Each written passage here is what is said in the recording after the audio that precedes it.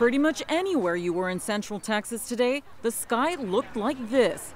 A total eclipse, eclipsed by clouds.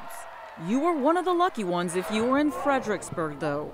At the point of totality, lightness quickly turned to almost complete darkness. It's where more than 100 people from all over the world traveled for this rare moment.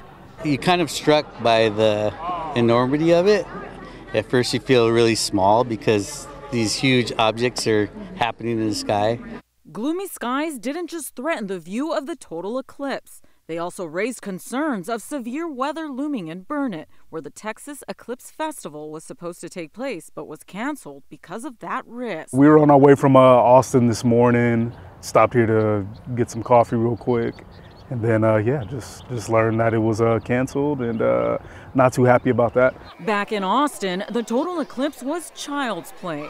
Austin ISD took the opportunity to turn the historic event into a science lesson for children at Reilly Elementary School.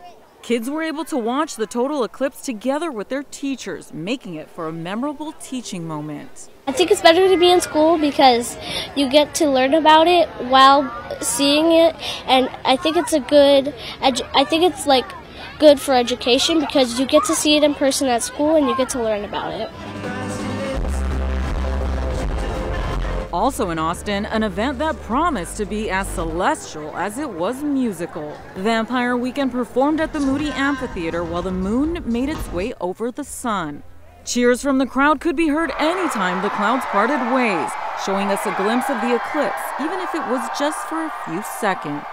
I also felt overcome with some emotions as well. I know that I've been thinking about, during the moment I was thinking about how grateful I am for where I'm at right now and all that the future holds and how wonderful it is to be in Austin, Texas right now and be able to experience this. So it was like a total eclipse of the heart. Thank you for watching. Please hit the subscribe button and get the latest news by downloading the CBS Austin News app.